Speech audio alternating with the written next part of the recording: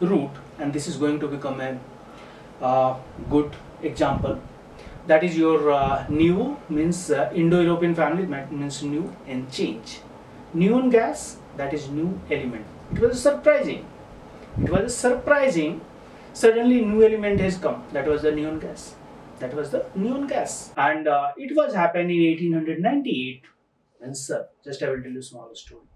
It will be interesting and inspiring also. 1898, Sir William Ramsay and Maurice Travers, two foreigners, used to research on the chemistry from last 30 years. But 1898, they found krypton and xenon.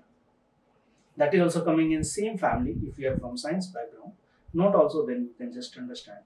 All are coming in same family: helium, neon, argon, krypton, xenon. All are coming in same family. First they got suddenly xenon. Xenon means unknown, xenophobia, unknown fear. Due to name they are given xenon. Next they discovered krypton. Krypton means before xenon. But afterwards what happened? They were searching for higher level of elements, but suddenly they got one new kind of element due to their given name neon, new. They were expecting something else.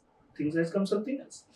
A story will just continue. Then 1904, based on this, these two chemists, they got the neon gas during the series of the, this is due to sometimes it is called noble gas.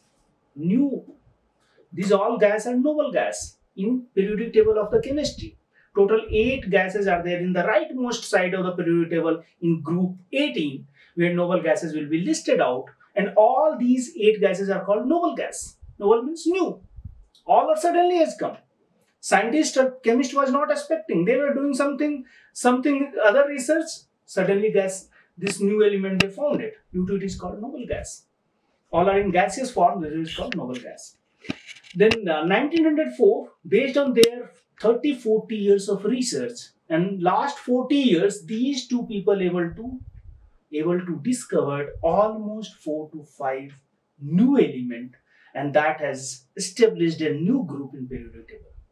Based on their effort and their discovery, in 1904 they got the Nobel Prize.